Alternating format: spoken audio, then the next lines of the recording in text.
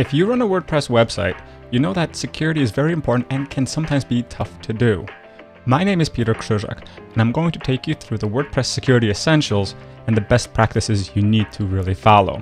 If you're looking to know how to set up the plugins I'm going to talk about today, well, I'm saving that for the next video so I can focus on the essentials and how to get going here. So let's get started. Your WordPress website is only as secure as you make it. And the biggest mistake that most people make is not getting good passwords in there. And you might be thinking, well, I don't want to remember a 20 million character long password. Well, you don't have to. What you should do though is get a subscription or even the free version of a service called LastPass. The primary function of LastPass is to secure your passwords and make you only have to remember one master password, and it can then generate really complicated, really tough to hack, complex passwords. The premium version is only $12 a year, so it's really worth it, and that gives you the ability to use two-factor authentication, put on your mobile phone, and a whole bunch of extra stuff. So it really is worth it. To show you what I mean, here's LastPass in action. I just click on LastPass, by the way, I'm using Chrome here, so I click on the LastPass button and generate a secure password, and this is what it's given me. The best part is I can configure how long I want it, really long, or kind of sort of shorter. Pick what you want. I generally pick 32. And what kind of characters do you want, and fun stuff like that. And you can just generate and then use it on any website. You can copy and paste it. You can have it put it in the website automatically for you, and you'll never have to remember this password because it can fill it in for you. And if it can't fill it in for you, you can search the passwords that you have in the website. You can see the active ones you have here and already saved and all those fun things. So seriously, go use it because it's going to make your security much better just by using a lot better passwords. There's a whole slew of plugins that you can use to help secure your WordPress website. To get the basics going, the ones I recommend are WordFence, iTheme Security, Scurry, or if you really want to get advanced and really want to play around with it, Bulletproof Security, because this one's kind of crazy. Some extra fun stuff to help more or less are the all-in-one WordPress security and firewall, root protection, Google Authenticator, anti-spam, and anti-malware and brute force security. I'll talk about Cloudflare first because it's kind of the odd one out. Yes, you can have a plugin in WordPress for that, but what Cloudflare really is a service that encompasses your website to help use cloud services to kind of cushion any attacks or issues that might happen, monitor your site and things like that. I haven't really seen any performance benefits yet of using Cloudflare, but it does have some decent DDoS monitoring and some basic live tools that you can use. So it is kind of useful in that case. It's free to use in the beginning, so I do recommend using it just in case, because it can be useful. Some people say it's really great, some not, so your mileage may vary. Before you actually go installing any of these security plugins, know that you don't want to use all of them in conjunction together, because some of them do have conflicts, and if one finds something wrong, it might start to write a log that the other might see as a potential threat. So don't use them all at once. Though, if you want just some basic stuff going, that'll really help. 3 of the ones I recommend getting started with are WordFence, iTheme Security, and Scurry Security. Install those 3. They don't really conflict with each other. They might, some people have reported, mostly they work rather well together. And they're kind of the buffer. They're the first frontline shields to harden your site and get things really tough and secure. So install those and go through their processes. Some of them are a little bit automated, which is great. And well, just install them and it'll guide you through making your website secure-ish. The 4 most similar plugins here are Scurry, Bulletproof, iThemes, and WordFence. They kind of sort of do the same things all in their own little different ways. I usually use a conjunction of 2 or 3 of the 4, never all 4. And if I do get some problems, I just kind of start uninstalling one by one and see what's causing the issues. But generally, a small combination of one of these 4 would be a great way to start.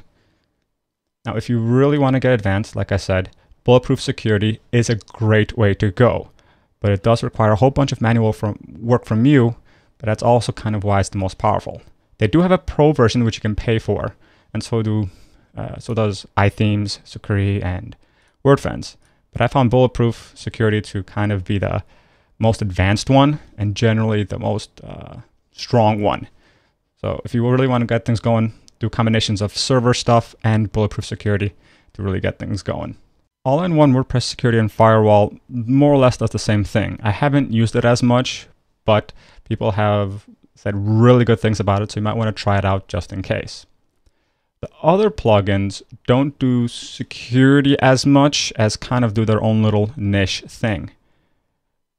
Boot Protect, for example, is, yes, it's part of the security suite, but it's really just for protecting your website from DDoS and brute force attacks. So it's really great to get this on, especially because it's free. The Google Authenticator, this one is an advanced tool. Well, it's simple to use, but kind of a more advanced step, because what it does is it adds two-factor authentication to your website, which means, yes, you'll have to log in with a username and password, but then, just like you can use the Google two-factor authentication in Gmail or Google Apps, same thing here. You can use your own one-time login code to log into your website in conjunction with your username and password. So that really, really helps strengthen your login issues and security stuff. That's really, really great. Anti-spam is, kind of as the name says, mostly for protecting from spam-type tools and bots and things like that. So this one isn't an all-encompassing security tool. It's, again, a niche thing, kind of sort of from protecting you from evil, annoying spam. Anti-malware and brute force security. This one I've used to great success, not as a frontline tool, but more of a, oh crap, something bad has happened, we need to fix this. Because this is a really, really powerful tool, which is really resource intensive once you're on the scanning tools it has. But it really goes through every single little thing, telling you, hey, this might be wrong, this for sure is bad, and this other stuff you can mostly ignore. So this one's a really powerful tool for scanning your website once in a while, or if something already has happened, for going through every single file in very extreme detail. As you may have noticed, I haven't talked about Managed WP at all yet. Well, that's because there's no free version of this for one thing, but it's also a paid service month by month, and the price depends on how many websites you add and what level of service you have. And while it isn't directly security related, it does have security tools, live monitoring, automated backups, automation of updates, and those kinds of things. So I've added to all of my websites to help me manage everything, especially the security, SEO, and plugin updates, cleaning, spam cleaning, kind of removing overhead, and a lot of performance enhancements. That's the one I use.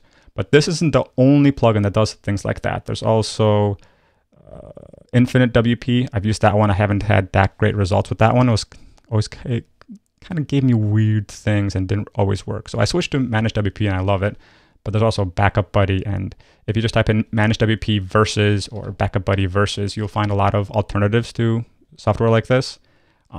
Pick one. Doesn't matter which one it is, but all of them help, especially with backups and live management and seeing if you can automate some stuff. They're all really great for that. Just pick one. I use Managed WP. So just pick one and go with it, even if it has a little bit of a cost like this. Trust me, it's worth it. It'll save you so much trouble and headache. If you'd like a copy of this list, I've been putting a link in the description below, so you can just click on it, download it there, no worries. If you have any comments, questions, or plugins, extensions, or services even you'd like to add, or would like me to add to this list and let everybody know, post it in the comments, send me a message, and we'll go from there. Thanks for watching this video, and if you really enjoyed it, leave a comment below and subscribe to this channel because I'm going to put out a lot more videos like this. And the next video specifically related to this one is how to configure all those plugins, which ones work well together, and settings for all of them to make it work really, really well. So we're actually going to get into examples and the how-to of all of this. So click subscribe, let me know what you thought. If you have any comments or questions, of course, leave them in the comments, and see you in the next video.